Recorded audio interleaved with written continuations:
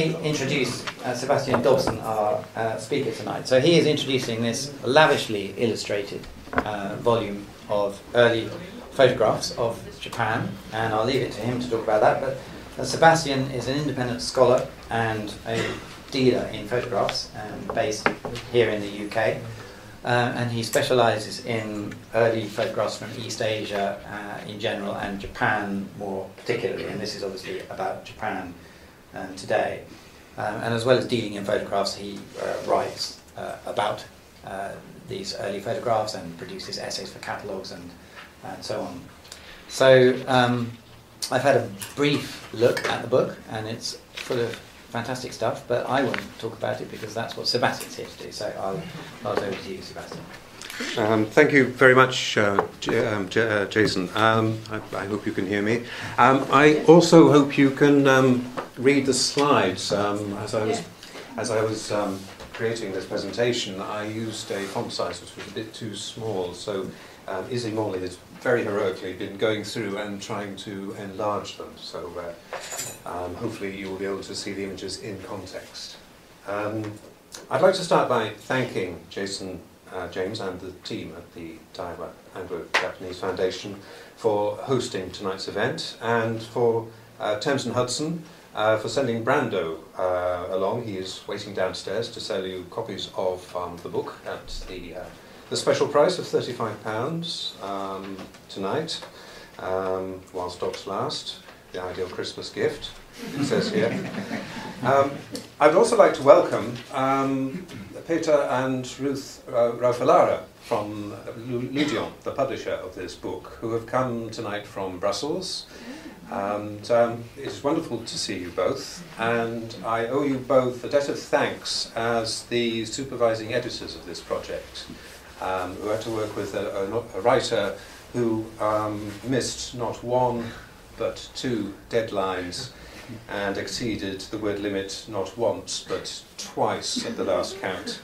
And so thank you both for your patient but occasionally ruthless guidance during this project.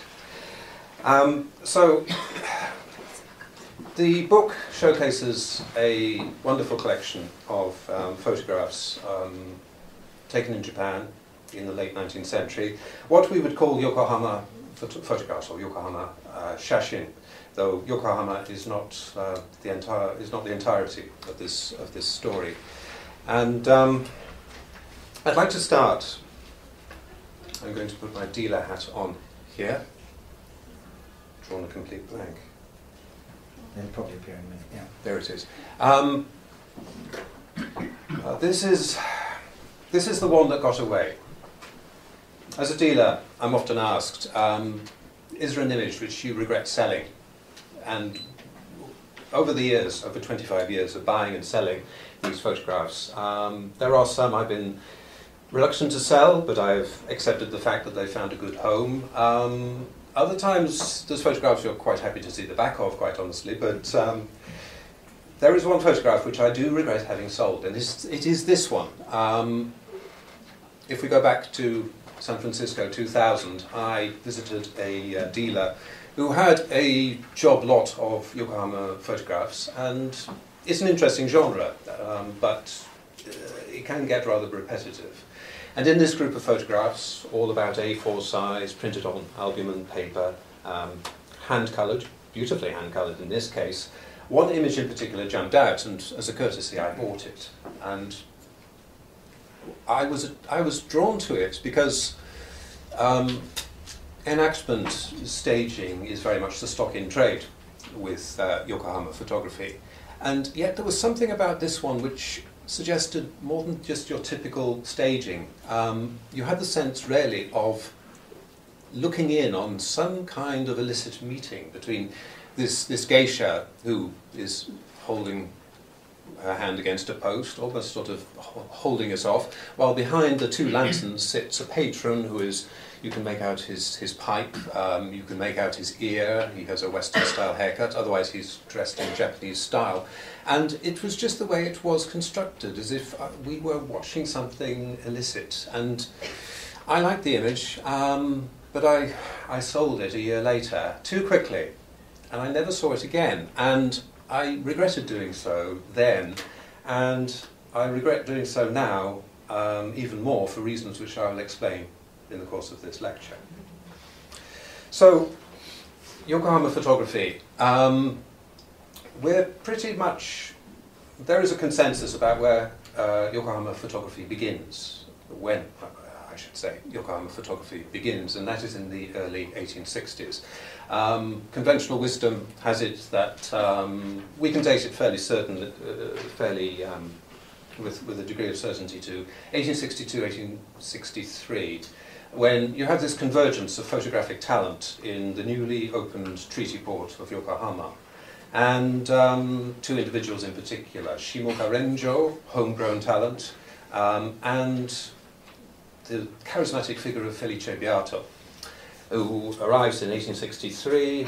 He's a photographer with an incredible track record, having worked in the Crimea, in the Indian Mutiny. His most recent venture was in China during the Opium War, and then he fetches up in Yokohama, and he starts to produce portfolios of landscapes, but also of genre studies, showing what he described as the costumes of the people. And he establishes the classic vocabulary of the Yokohama shashin, of hand-coloured albumen prints. Again, we're looking at something slightly bigger than A4 size, pasted into an album, and Beato introduced text as well, separately printed paper captions which were pasted on the other side of the fold-out. So you got this sort of balance, an explanatory text and an image. For the rest of the century, this is what most Japanese studios are producing, this sort of illustrated guide to Japan. And Beato is very good. He commodifies this extremely successfully. I can't resist showing this caricature of Beato in the British Museum, which was produced by his friend Charles Workman, the artist, and in this case it's a caricature from I think it was intended for the satirical journal Japan Punch, and here Workman shows his friend Beato, and Beato is in typical mode. It's always business with Beato, although he was an incredibly good photographer. He was also a businessman, even a huckster to his fingertips, and here he's sort of talking to someone off screen, saying, il gagne de l'argent, il fait des affaires, he makes money, he does business, and Beato is also always chasing business opportunities. And thanks to him, I think Yokohama photography gets it's kick-started. And it continues into the 1870s. Beato goes off in search of other business ventures and steadily withdraws from Yokohama photography. The baton then passes to, there are other Japanese photographers, but a figure who dominates the local photographic scene during the 1870s is the Austro-Hungarian aristocrat Baron Raimund von Stillfried. And here we see him as, I think, a lot of foreign photographers in Japan liked to imagine themselves. You see here Stillfried shown with his cameras, and there's a pretty extensive array of equipment here, a mammoth plate camera, stereoscopic camera, various sizes of negative. You have to remember, of course, that you're printing, that images at that time were printed on glass, and a print was it was taken directly from glass. So you're working in various formats, juggling different sizes, and yet Stillfried seems determined to show us that he is an artist, and we can see him here with in front of an easel with a brush and palette in his hand, putting the finishing touches to what seems to be a self-portrait. And seated, the final accessory seems to be a Japanese assistant who is kneeling at his feet. And Stillfried was no doubt tickled to have this sort of accessory of one of his assistants sort of providing this sort of this wonderful touch. But I've always been intrigued by the figure and especially the expression on his face, because sadly it's not a very good copy of this image, but his gaze is not directed up towards Stilfried in adoration and admiration. It's directed very much towards the camera equipment, and he's obviously waiting for his chance to learn enough about photography from Stilfried and then set up on his own, which is very much the trajectory of Japanese photography thereafter. In the late 1870s into the late 1880s, and steadily foreign photographers are squeezed out, and Japanese-run studios come to dominate. Certainly by 1890, there is only one foreign-operated studio left in Yokohama, and in that same year, its owner returns to his native Italy. This is not Beato, this is another fascinating individual called Adolfo Frassari, who I talk about in the book at some length. So the end of Yokohama photography is perhaps less easy to pin down than its beginning. Conventional wisdom has it that it ends, three factors basically converge in the 1890s. The first is the growing trend of amateur photography, facilitated by the development of roll film, the Kodak. Tourists can now take their own, visitors to Japan can now take their own photographs. So you don't need to go to a photo studio in order to buy views of Japan, because you can go out and take them when you're on the road. And this is acknowledged by a lot of studios that find that a lot of the time they are not selling photographs, they're actually offering use of a darkroom and actually printing people's photographs for them rather than selling their own. The other two factors are connected, and that is the technological advance of photomechanical printing, which means that photographs can be reproduced a lot more quickly and in combination with text. And this is manifest in the postcard, the picture postcard. In 1900, the Japanese government authorized the sale of photographs, I mean, up until then, postcards were simple pieces of card with space left for an address and a message, and space for putting your stamp on. Then in 1900, you were allowed to buy printed postcards, and it was possible to buy postcard images of photographs, which were a lot cheaper. You could easily put an album together at a fraction of the cost of putting together an album of album and print photographs. Connected to photomechanical printing is the third element, which is the photo book.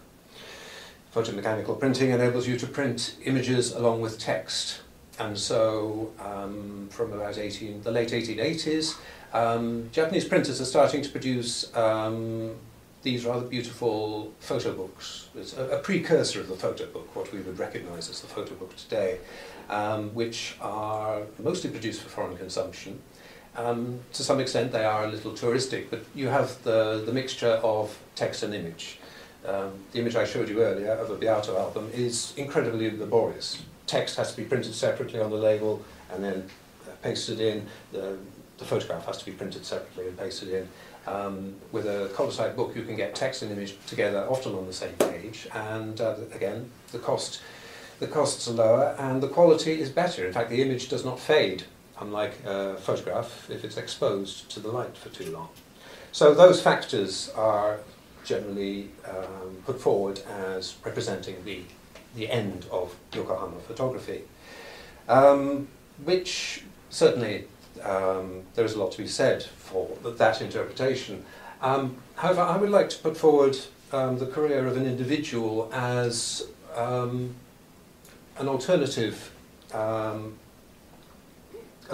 view of the end of Yokohama photography. I'm just waiting for the image to appear on the screen. And this individual is Kajima Sebe, who is a fascinating figure. You don't seem to. I'll just. Kajima Sebe. Yes, I must be pressing too hard. He is a figure that appears in the history of Japanese photography rather like a meteor from about 1890 up until the end of that decade. He just flashes across the photographic community. He is incredibly active. He does so much. He's received recent appreciation. There was an exhibition about him held at Fujifilm Square in Tokyo in 2019. And it was, in some ways, it presented Kajima, the man, very well. It didn't really present his photographs. You got very little idea of what he actually produced, and it was rather it gave you a taste, a foretaste, but didn't really give you a full, the complete flavour of Kajima as a photographer. Most recently, Kajima has had a walk-on part in a best-selling novel, Sawada Toko's book, Hoshioshite Nao, which received the Naoki Prize in 2021. A historical novel based on the life of the artist Kawanabe Kyosai, a very eccentric individual, and Kajima Seibe was actually part of his circle. And that already gives you perhaps an idea of how special Kajima Seibe is. In the early history of Japanese photography, the normal narrative for the very first Japanese photographers is one of overcoming the odds. It's a struggle, mastering a foreign technology, overcoming poverty, parental opposition, often having to sort of go to extraordinary lengths in order to learn the technology and then master it. There are false starts, there are occasional dead ends, but it's always this sort of heroic overcoming of the odds. Kajima is the next generation, and Kajima seems to achieve almost the opposite in that he starts off with tremendous advantages of wealth, and I'll talk about his wealth later, but of wealth, status and connections, and yet one way or another he manages to overcome these advantages and spend most of his life in extreme poverty, bankrupted it seems by photography.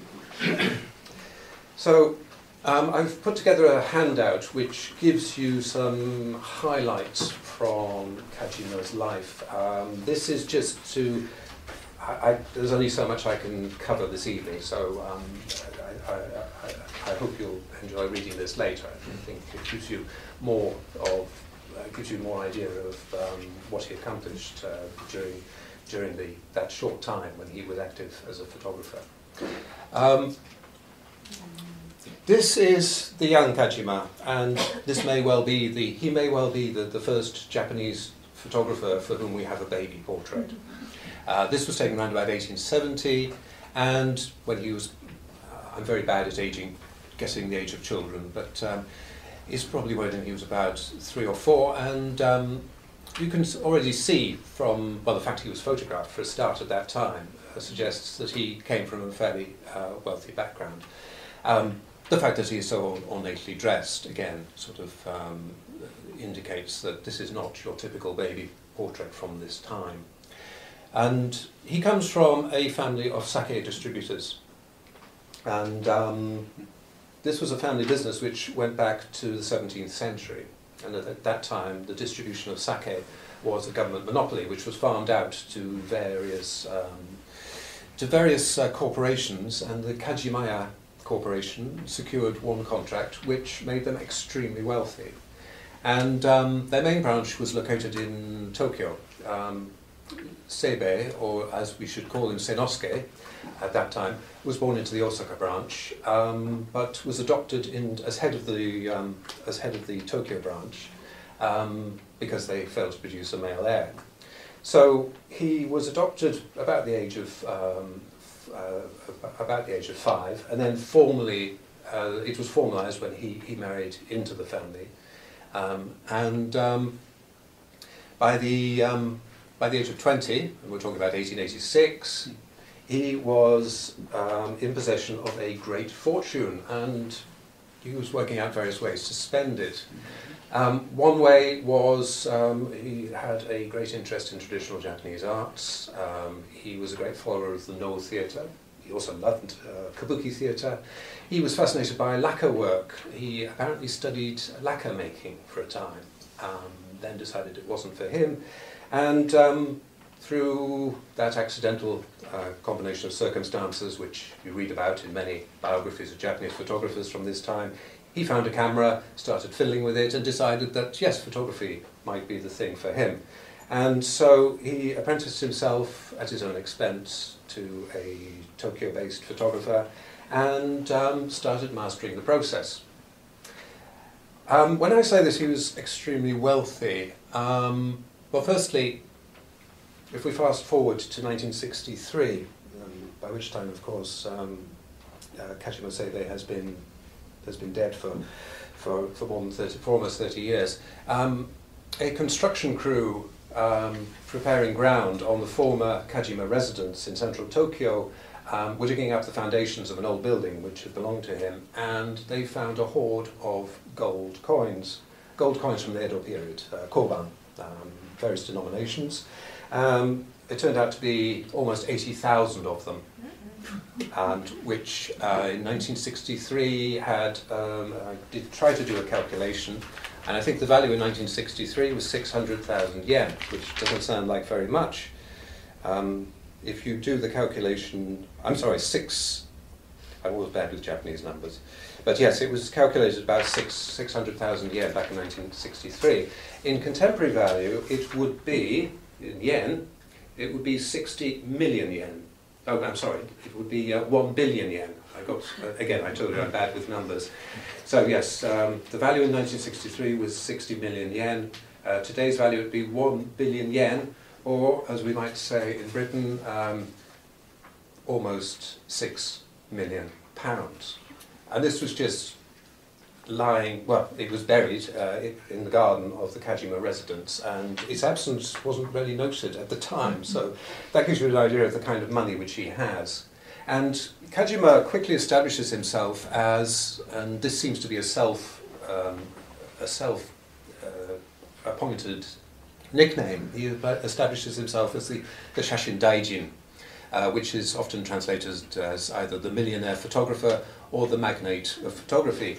However, I'd like to remind you that the word daijin has two different meanings, one of which is millionaire or magnate, and the other is big spender, or even worse, a debauchee. And certainly Kajima steered very close to debauchery in his enjoyment of his fortune. So after a period of study, he starts bankrolling various photographic projects. He helps to set up a company manufacturing dry plate negatives. And this is the beginning of a connection between Kajima and new photographic technology, which never goes away. Then he's a shadowy figure in the establishment of the first photographic society in Japan, the Nihon Shashin Kyokai, which is established in 1889. Again, his role seems to be that of a sponsor, and a very generous one. And here we see him in his element, hosting a meeting of the Photographic Society of Japan in his residence, not the main residence in Shinkawa, but the one in Mokojima, just across the Sumida River. He had several residences, and here they're having what seems to be a satsuekai, and Kajima has provided music as well, and here he is seated. He seems to be beating the drum for photography, and possibly as well for his own reputation, but very much in his element. And another thing to note is that this is not just an organisation for Japanese photographers. There are quite a few foreign photographers, foreign residents, who are interested in photography as amateurs. And so yes, here we have him. He is in his element, and he presents himself as not just a millionaire photographer, but as very much what's the word? Not quite a dilettante, but an amateur in the true sense of the word. And his obsession with equipment leads him to make purchases from various camera manufacturers, mostly in Britain, and he's trying out various sizes. I'm afraid this is a terrible half-tone reproduction, but it gives you an idea of well, it gives you an idea of his wealth. Kajima is sitting in the centre of this group, surrounded by cameras and staff. The author of this is from a potted biography of Kajima by one of his friends. The author of this article wrote that whenever I look at this photograph, I challenge myself to count all the cameras, and I never get the same answer twice. It's almost the same with looking at the assistants, because one is never sure who is an assistant and who is just a hanger-on. But Kajima seemed to be able to sort of employ people to do things for him. So not only did he have an orchestra on call to provide entertainment when these photographic, these Satsuei-kai were taking place at his residence, but he also had a lot of assistants. Mm-hmm. So, as I say, he's closely involved with the first photographic society in Japan. Then he starts to break cover in 1894. His photographic activities become more public. He starts advertising the fact that he is going on a photographic tour of the Mount Fuji region and taking mammoth plate photographs. And the result of one expedition is this large this image, which is of Mount Fuji, which he presented to the imperial household. Just to give you an idea of scale, if we start in the top left-hand corner, this is the image which started my connection with Kajima. If you imagine it's A4 size or thereabouts. At the bottom, we have the image which he presented to the imperial household from his expedition to Mount Fuji. The image above is the actual size, which is pretty big. You can imagine you're taking glass plates this size out to Mount Fuji with chemicals, with a darkroom tent, because you usually have to develop them on site. And well, it's not a problem because he's got a lot of money and a lot of people working for him.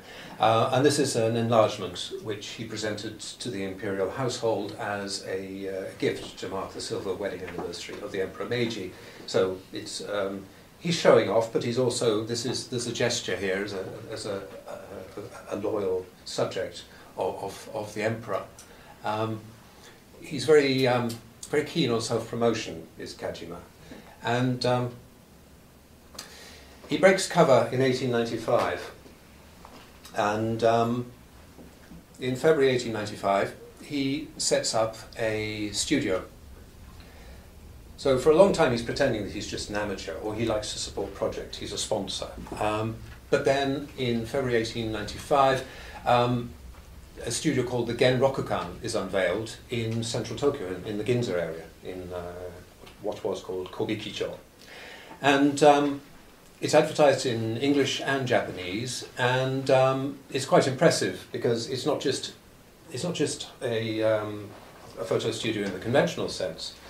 Perhaps if I just quickly fast forward, this is what we are looking at. This is a 3-story building in central Tokyo occupying prime real estate, and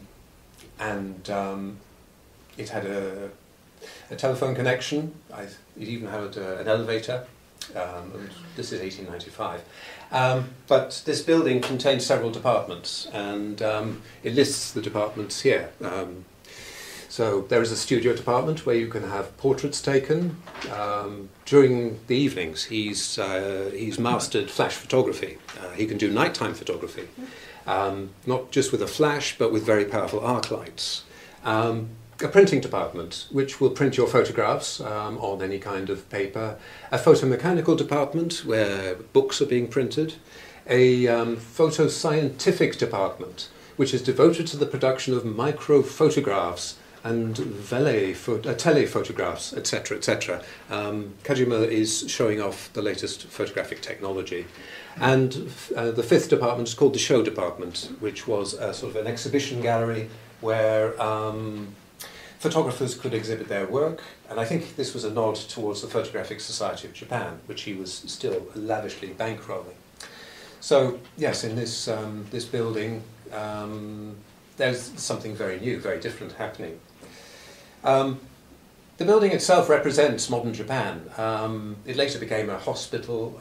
It was big enough to become a hospital, and it's perhaps typical of the modern style of the sort of this interesting amalgamation of styles from the Japanese, and this sort of Japanese and almost Italian style of building. But at the same time, it looks firmly backwards, or at least it harkens back to traditional Chinese-derived culture in its name, the Genrokukan.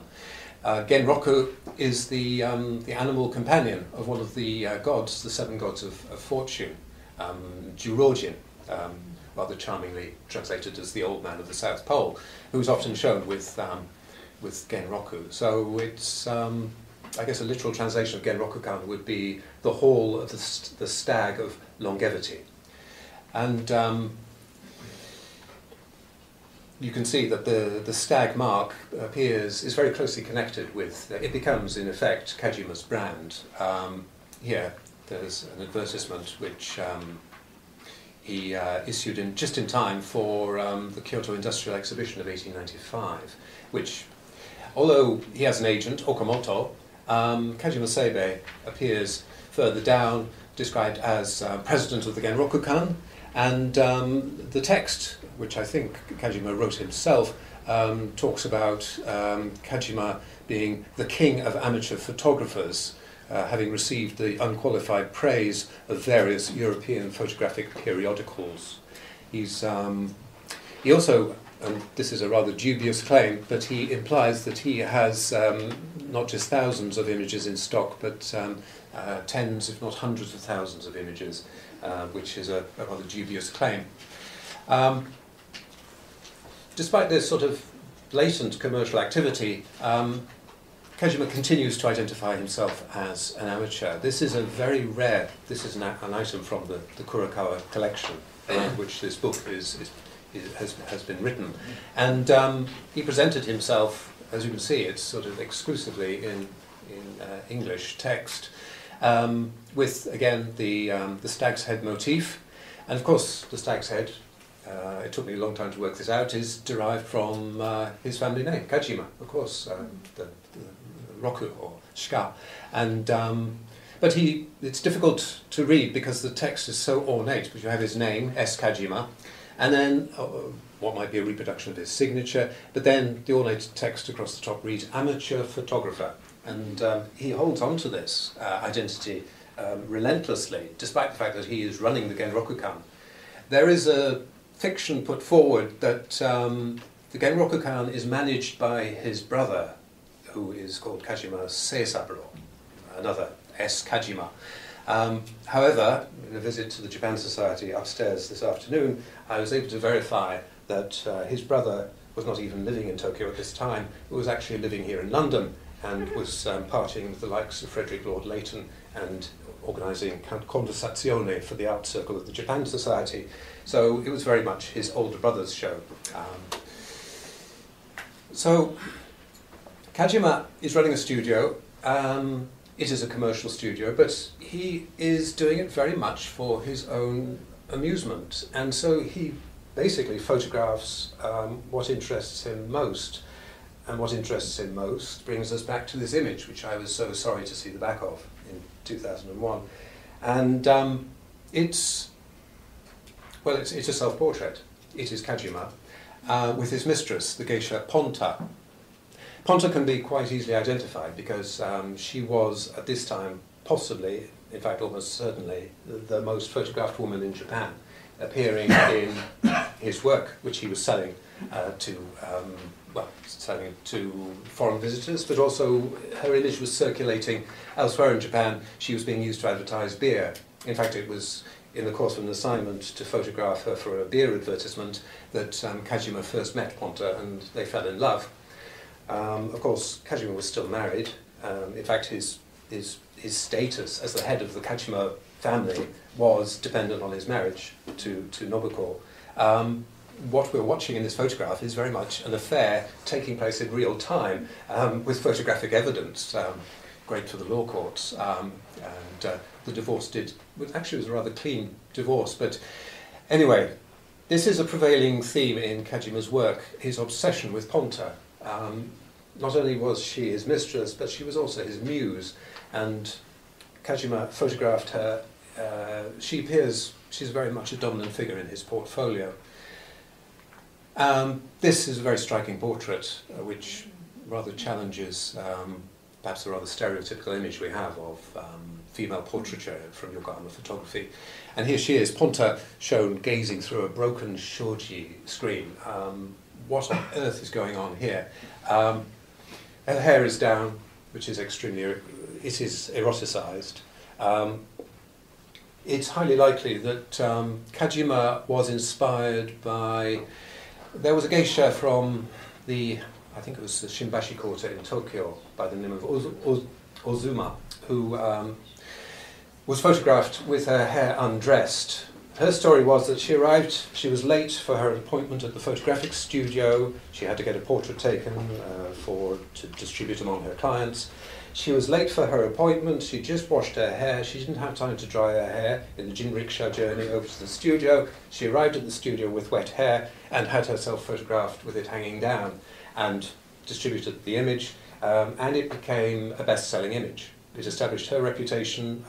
She was savvy enough to get a cut of the proceeds from the photograph and was able to buy her freedom and start a new life.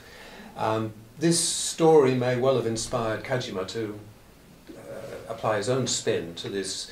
It was a subgenre which was created by Otsuma, the so-called the araigami, the washed hair, and it became a look. Women actually they experimented with letting their hair down, in the sense of literal sense, and having a slight wet look. And here we have Ponta, sort of in not only in that style, but also in a very strange pose, directing her gaze off camera, sort of slightly thoughtful expression.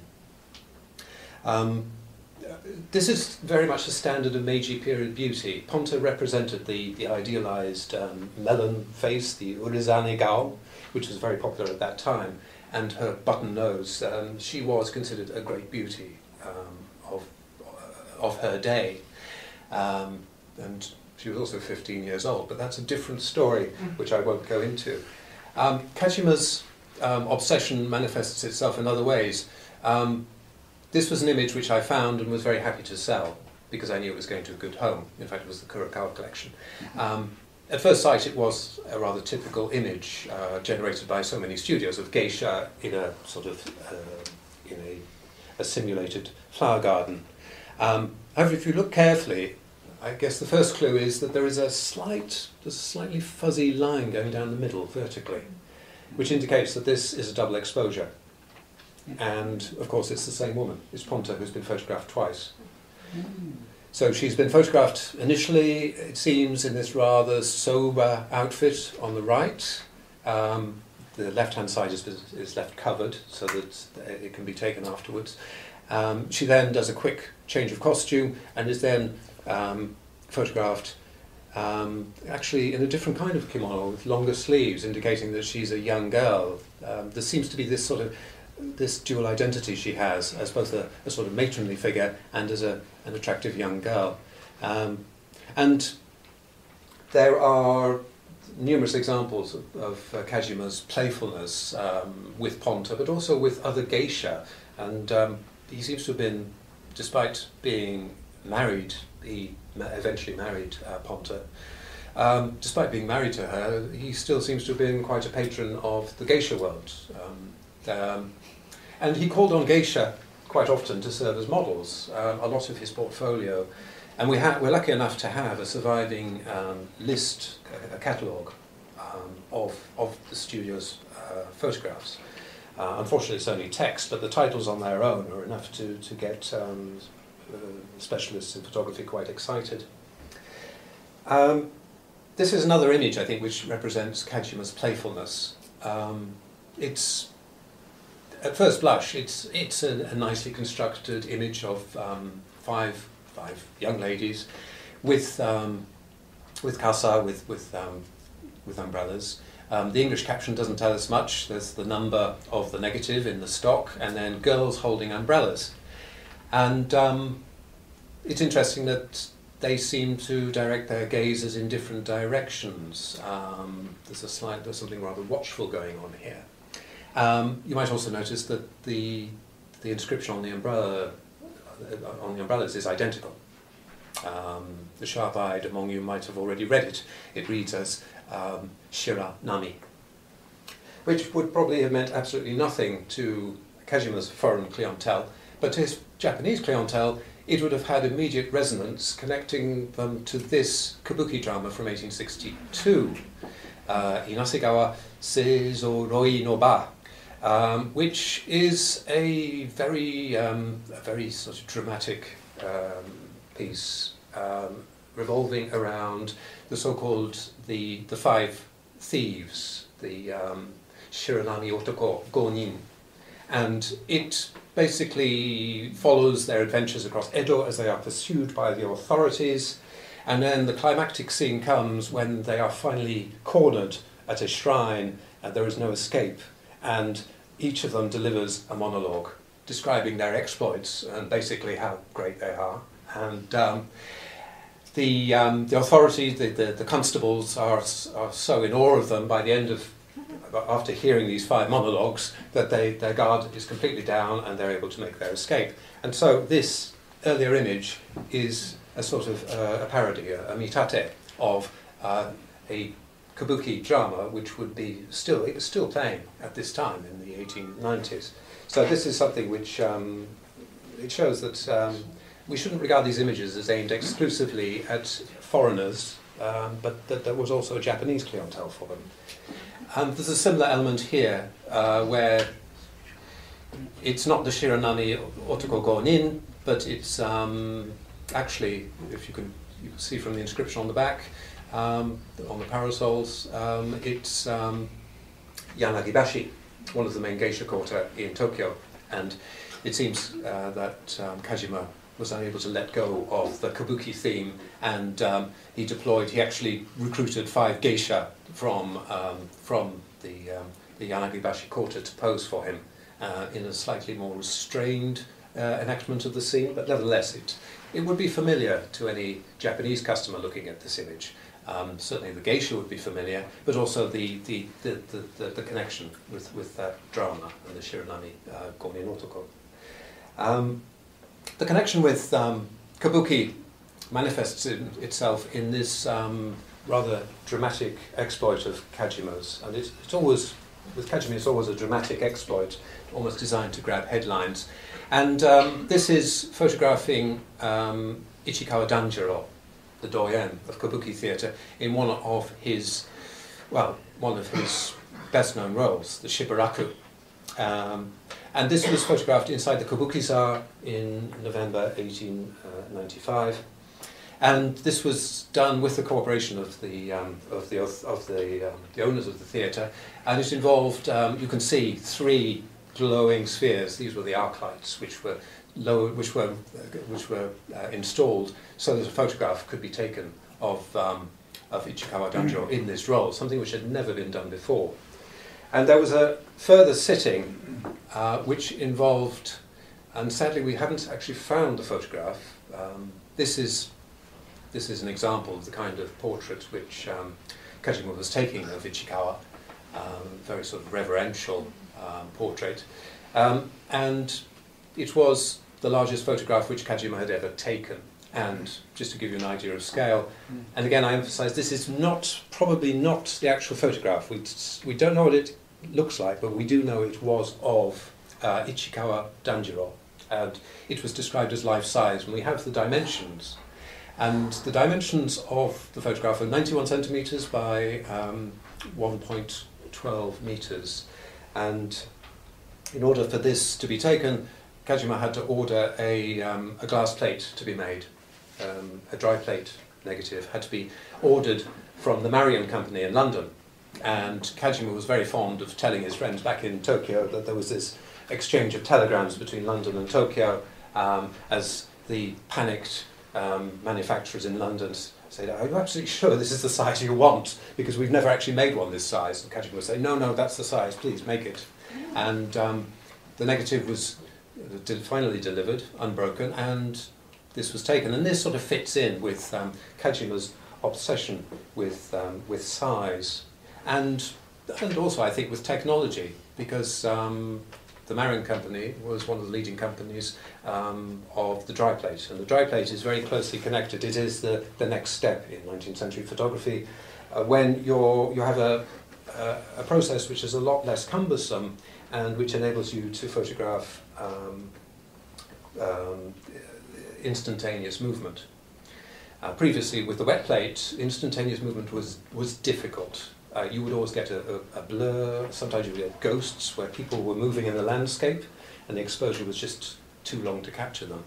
So Kajima was a very keen proponent of the dry plate, which brings us to another aspect of Kajima's career, which I think challenges perhaps our conventional perspective on Yokohama photography, that it was always a case of Japanese photographers apprenticing themselves to foreign photographers, learning the trade. It's always very much a master and pupil relationship, which then develops into a relationship based on rivalry, as the pupil learns all he needs to know, establishes his own studio, and then starts to undercut his former master, either financially, in terms of price, or just eclipsing him in terms of publicity. And this brings us to a very charismatic figure. I was reminded of him as I was coming here today, walking past the Sherlock Holmes Museum, because William Kinnamond Burton is one of those wonderful figures from the late 19th century, a very close friend of Sir Arthur Conan Doyle. He was a sanitary engineer. He was probably the most famous amateur photographer of his day. He was a Fabian socialist, pipe smoker, beer drinker, all-round ace bloke. And he came to Japan in 1886 as an employee of the Japanese government. His day job was to advise on water supply and the disposal of sewage. So it was a pretty demanding job, and he had a very good position at Tokyo Imperial University as professor of sanitary engineering. He was away on various projects, not only in Japan but also in Taiwan, which became part of the Japanese Empire in 1895. And when he wasn't ensuring that there was a plentiful supply of water and making sure that the drains ran on time, he was an advocate of photography, of amateur photography, of the new advances in photography. And he was extremely well placed to act as a sort of a filter for information on the latest technical advances in Europe and America, and pass them on to a growing community of Japanese photographers, both amateur and professional. And here is Burton sharing a joke with a friend, the sumo wrestler Otsutsu Maneemon, who later became what's the rank I'm looking for? The top sumo rank? That's the one. He was a future champion. He was called, basically Kajima and Burton got on like a house on fire. And they started organising these photographic, they went off on photographic expeditions together, but they also organised photographic sessions. And this is a part of a portfolio of photographs which was created by Kajima and Burton in collaboration, trying out the dry plate process. And this was done. This was done in midsummer in 1890. You can see Burton is stripped down to his shirt sleeves, striking a rather confident pose. He's conscious of the figure towering next to him. And through Kajima's connections, they were able to call some pretty high-ranking sumo wrestlers to the Burton residence, which is in, close to the present-day Hongo campus in central Tokyo. And the sumo wrestlers duly arrived with an umpire. And again, the umpire is, this is an hereditary position. There are only two senior umpire, and the position is passed on, not from father to son, but from master to apprentice.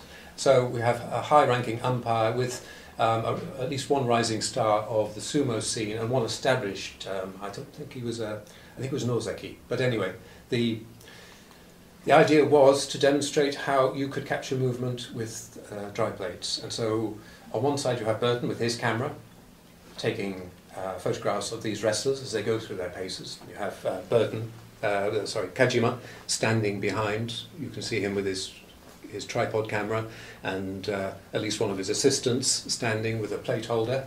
And on the other side, you have Kajima directing his camera. Well, he's capturing this particular hold or grapple. I'm not au fait with the language of sumo.